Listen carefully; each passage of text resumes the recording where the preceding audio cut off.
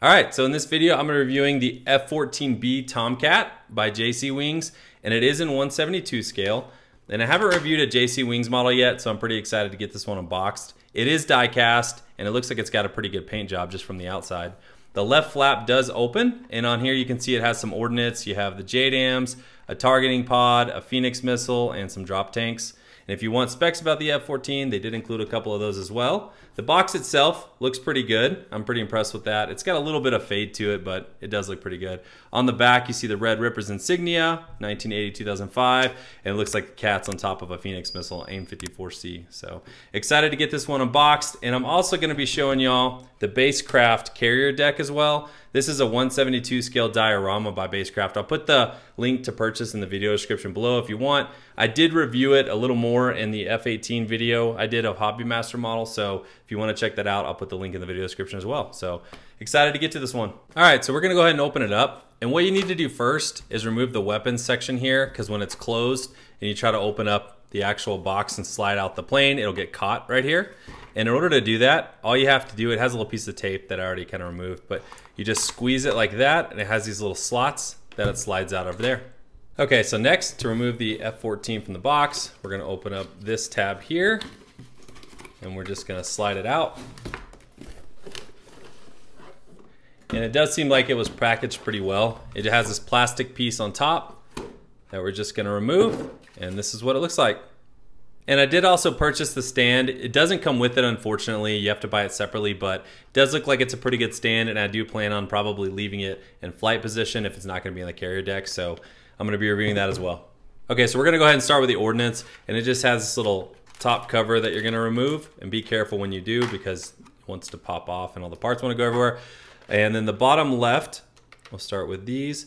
These are the JDAMs, and these are basically GPS guided bombs. So you could enter coordinates specifically for these. Sometimes they would be laser guided, but I don't see seeker head on the front.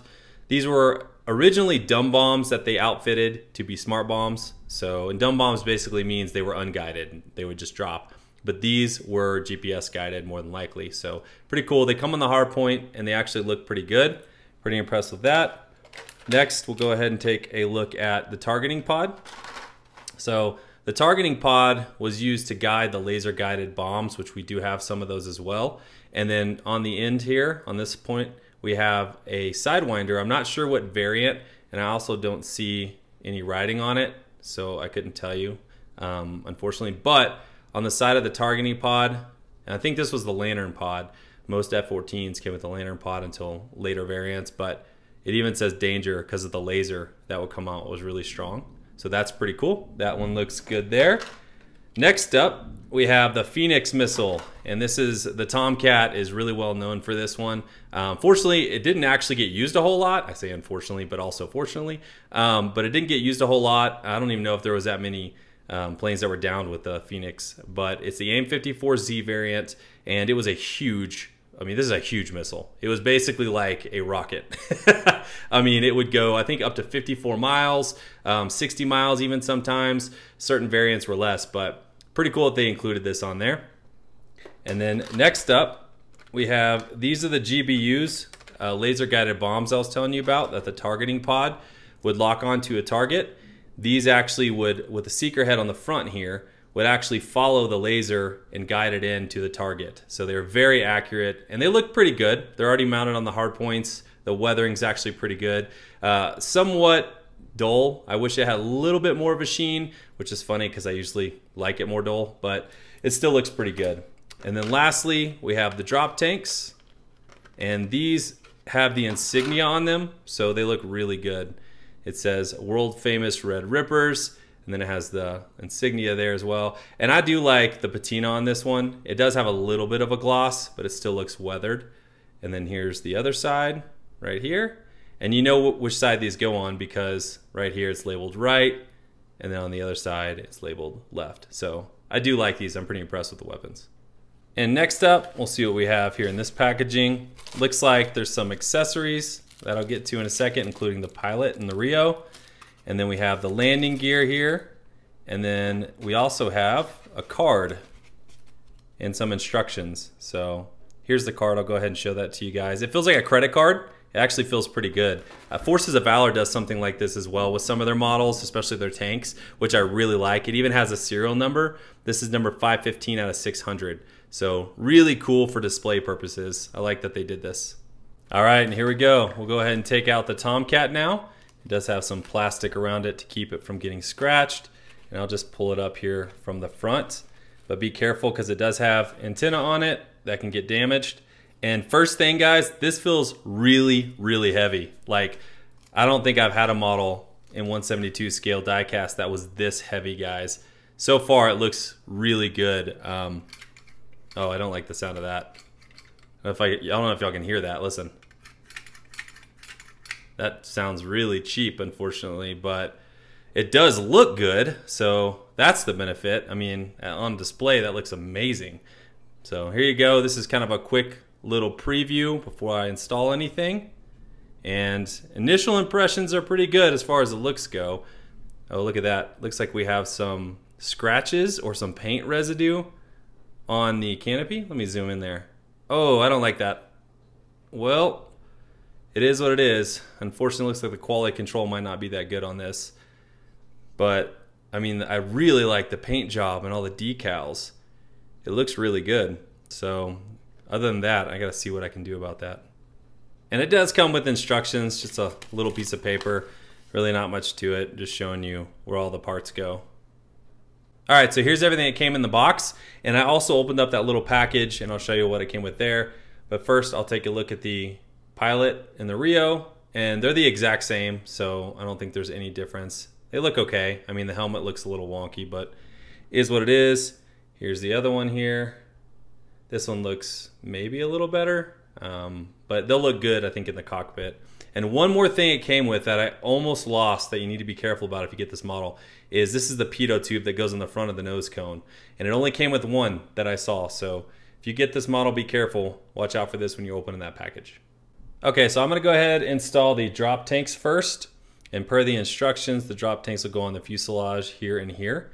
And again, look on the back of the drop tank, and on the plane, it'll tell you which side it'll go. So this one actually goes on the left side. Of course, the insignia will face out, so that's another way to know. And the front hole is actually bigger than the back hole. So you're just gonna kind of push it in and wiggle it. We're gonna see what happens here. Well, that's a really tight fit, which I actually do like because probably won't come out as easy. And then you flip it around the other side. Same thing on these two holes. We'll line these up.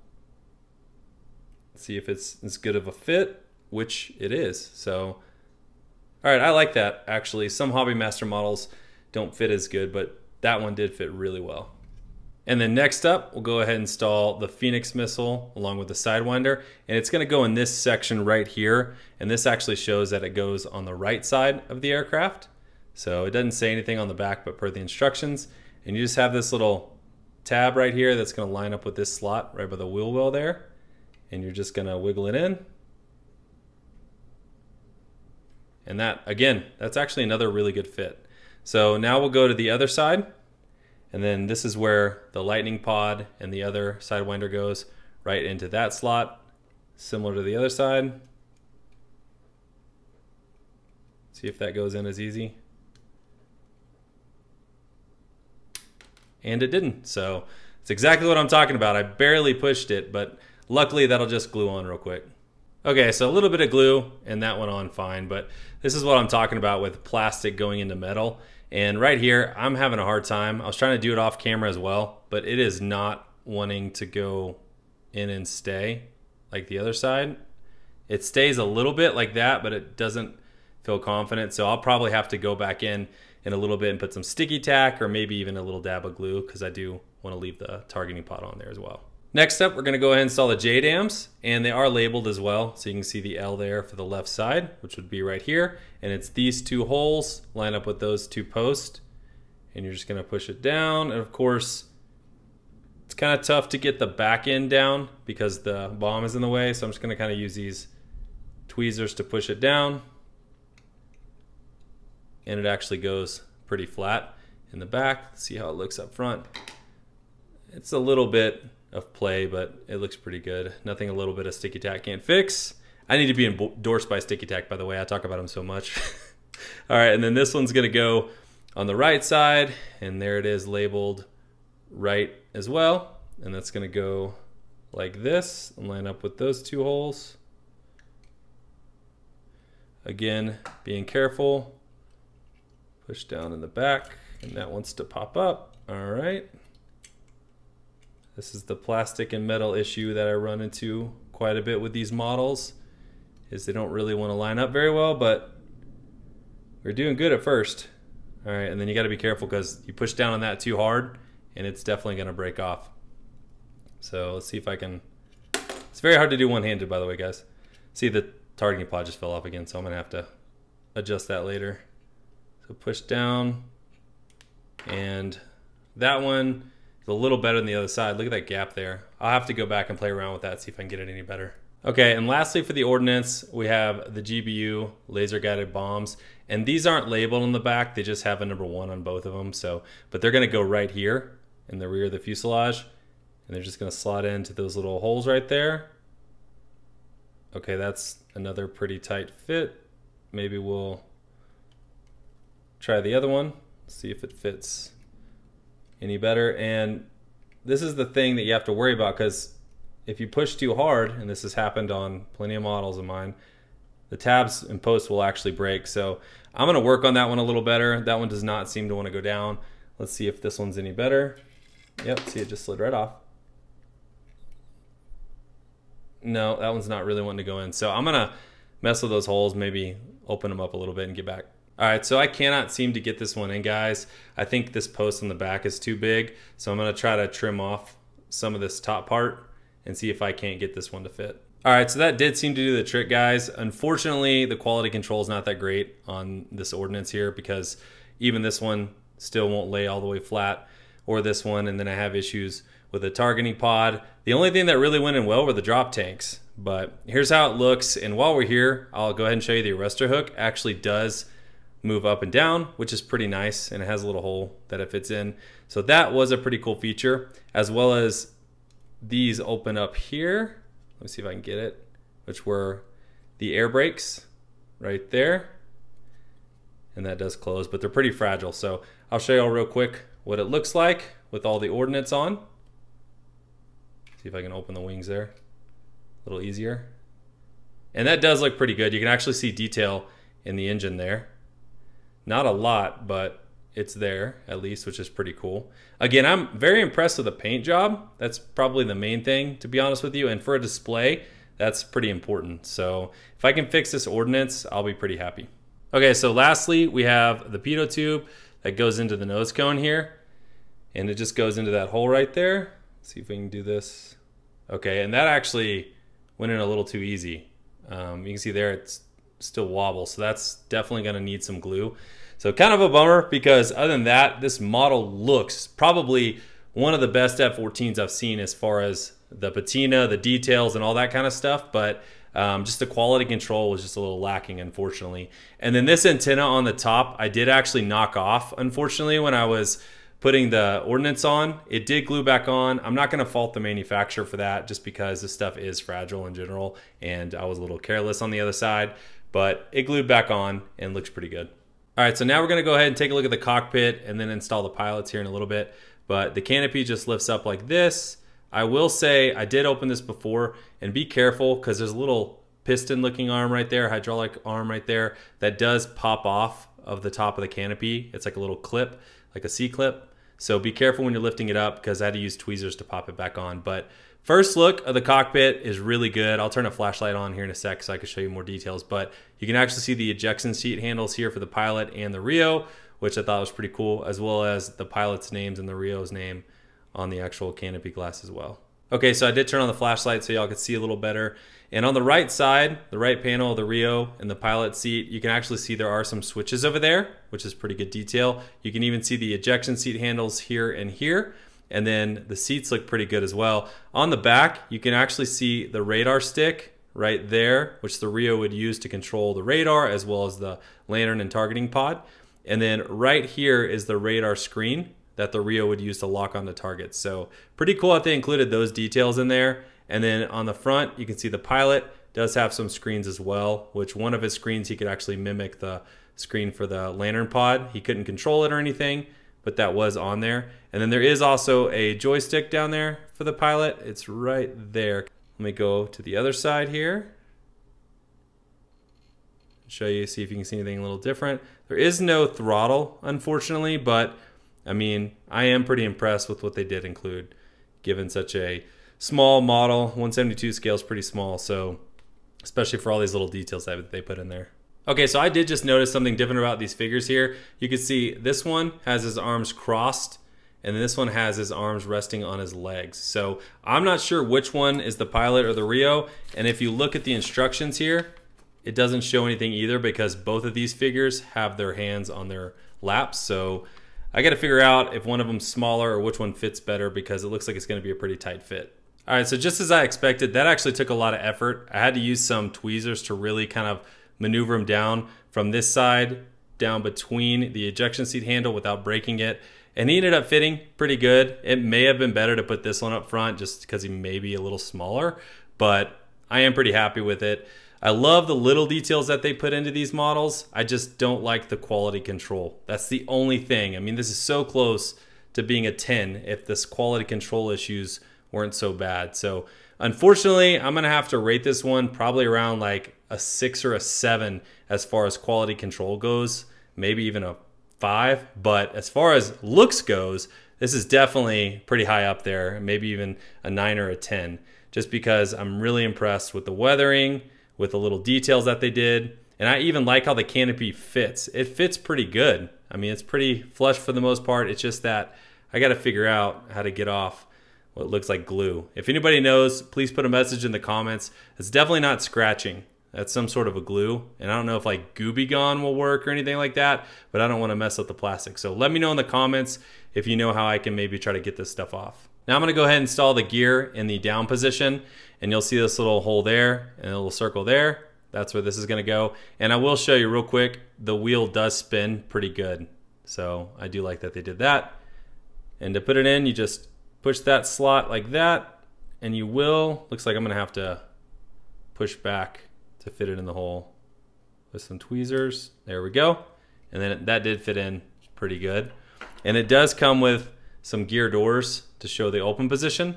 This one's gonna go right there in that slot, and you can kind of see it down there. It'll fit. Might be kind of hard to do with the targeting pod on, but we're gonna try anyways. All right, there we go. So I'll probably push it down a little more later. And then the next part of the door is this section right here. And that's gonna go right there. So it's gonna probably be hard to do on camera. Okay, I did end up getting it on, and it does look pretty good, but again, it was really hard to push down. So I definitely recommend getting some tweezers. If you have some of these flat tweezers, they'll be even better because it'll allow you to push down. So for the front gear, you have this little tiny post there, and then on the bottom of this, which are gonna line up with that hole there and that one there, and then you'll have the launch bar, which this is supposed to be the launch bar in the front.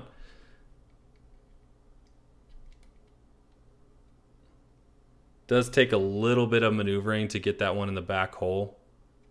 Let's see, may have to do that off camera. There we go. Well, kind of. Let me work on that. That's what it looks like installed. I was able to get it in by just pushing down in the back a little harder. I just think these pieces with the paint are a little too tight of a fit, but the front wheels also do move, which is pretty cool. And then you also have the launch bar here. And then we have the gear doors on the front right there, which do have some writing. And I can't really see that very well, but we'll try to get a closer look once I install it. And they're gonna go in this slot here and in there. I'll probably have to use tweezers to get this into because it's just too hard to do one-handed. The front landing gear does look really good once it's installed. I did have to take off the gear itself to get these doors on properly, so I highly recommend doing that. And then as far as the writing and the text, it says CMD, CM, AWSW Mark Hall, Louisville, Kentucky. And I think this may be like the maintenance tech. Somebody let me know in the comments if you know whose name that is and why it's there, but that would be my assumption. Anyways, overall, it looks good. It's fully assembled now, and I'll kind of go over the rest of the details of the F-14, but I do want to show you what it looks like fully assembled with the wheels on, and I really do like the way it looks. I mean, I like the paint job, like I've said, and the detail patina, even the logo, like you can see here, the insignia looks really good. All the markings seem to be accurate. Beware of blast, Navy VF11. So really impressed with all that. Just the quality control of the ordnance and some of the attachments is the only thing. But other than that, oh, there we go. One of the gear doors just fell off, so. All right, so the only thing left are these little gear doors that'll go in place of the actual landing gear if you want to put them in the landing gear in the up position, and they would just go like this. I'll show you what that looks like once I install the stand here in a little bit. So there's that one for the front gear, and then these will go for the rear gear. Okay, so now that everything's assembled, I'll show you around the aircraft a little more and show some of the details. If you zoom in here, you can see it says Executive Officer and Commanding Officer with the pilot in the Rio. You also see the rescue right there, and then there's something written right underneath here. Let me see if I can get closer. I can't get that much closer, so I don't know what that means. If somebody knows, let me know in the comments if that's accurate or not. And then moving along the wing sweep, you see USS John F. Kennedy. Well, hold on, that's a mess up, guys. That's actually supposed to be John F. Kennedy. That says John F. Finity.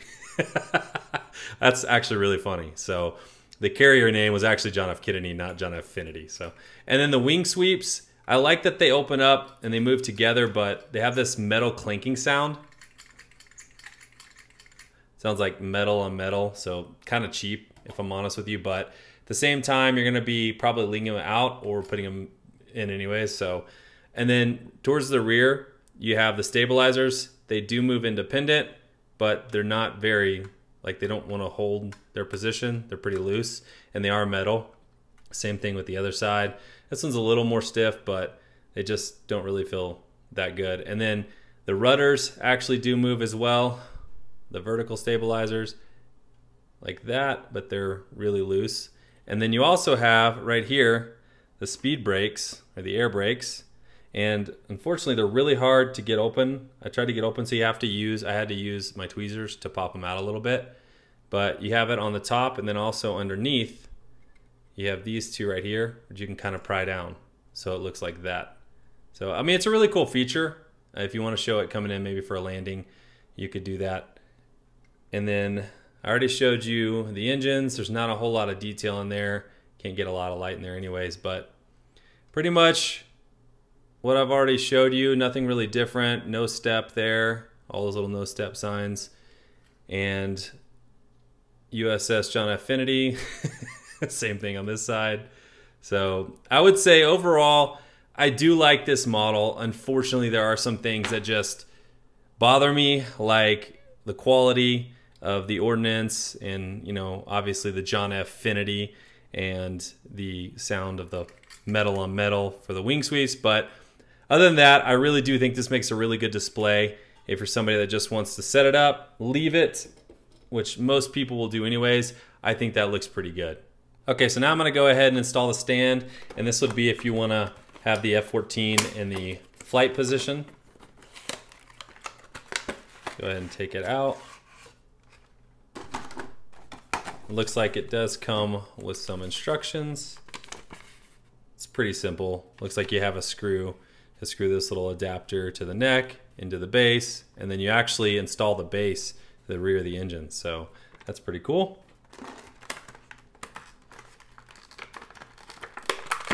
Just pop this little cover off. Okay, good.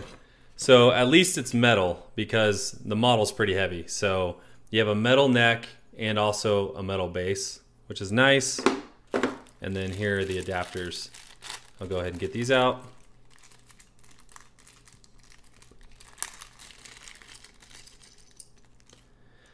So these are plastic, these little adapters here, and then you have 3 screws. Looks like 1 for the base and then probably 2 for the adapters.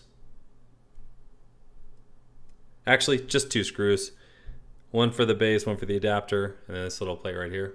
All right, guys, I'm a little disappointed again with the quality control. So with the base itself, it actually came with 2 screws, 1 little black screw right here, which is a standard, looks like metric, and then you had this little silver screw right here. And it doesn't say in the instructions which screw is supposed to go where. They're the exact same looking screw. right? So it looks like the bigger screw is supposed to go through the bottom. So when I tried to screw it in, it literally snapped off in the bottom. And then the top doesn't even have threads. So this little black one, I don't even know how it's supposed to go in there. So a little disappointed. I'm not sure I'm even gonna be able to show you guys the stand, unfortunately. I'm gonna try. So I'm gonna see if I can maybe glue it or something and then show you guys back, but I don't know that I can recommend this stand, unfortunately. So I did end up getting the top section on. You just have these couple of adapters. And then what I do like about the top is that it actually swivels left and right, so you can put the plane on the stand and have it at an angle. But I ended up having to grind off this bottom screw here. I could not get it out. So what I think I'm gonna do is I'm just gonna super glue it to the bottom here and see how it holds. I can do a little more of a permanent, maybe JB weld type metal to metal if I like that, but just a little disappointed. Quality control, unfortunately, is lacking with this company. So now I'm gonna go ahead and install these pieces at the gear in the up position, and honestly, I'm a little nervous just based on the quality of everything and the fit, and I'm not gonna be able to get them back out. So I'm probably not gonna push them in all the way, but that just doesn't look right either. I mean, it's like not even weathered the same as the plane, so you won't see it obviously because it'll be underneath, but even right here where the gear is, where the gear door is, you can't even replace this piece. They didn't include a piece that goes right here, so you'll probably just leave that. And then on the other side, you just push it in. So now I'll show you what it looks like with a stand. So you don't actually install it through the engines like it looks like in the picture. You take these little hooks right here, and they're gonna go right here and here. And you have to be careful because underneath, if you have the air brakes out a little bit, it can snag. So what I realize, I'm gonna do it like this, kind of back and up, and then wiggle it in like that. Also be careful of the arrestor hook as well. Make sure that's in the up position. So now that that's on there, I like the way it looks while it's on the stand. And let me bring it here and show you. So one thing you can do that I do like about this model and the stand is that you can angle it like that. So it's something you can't do on any of the Hobby Master models that I'm aware of, but you can actually tilt it either direction. Doesn't want to go that way as much for some reason, but you can definitely tilt it like that. So it looks like it's in like a fighter stance doing a turn. So that's pretty cool. If you want to leave it on the stand and you want to risk it, I can't recommend the stand, honestly, just because of my experience, but the super glue looks like it is holding okay, and it does look good once it's on the stand. And I do like that it has that angle. So if you want to get it, there you go, but at least you know the faults. Overall, again, I can't really say I recommend this plane, but personally, with the landing gear and the down position on the carrier deck, I'm really happy with that if you can get past all the issues.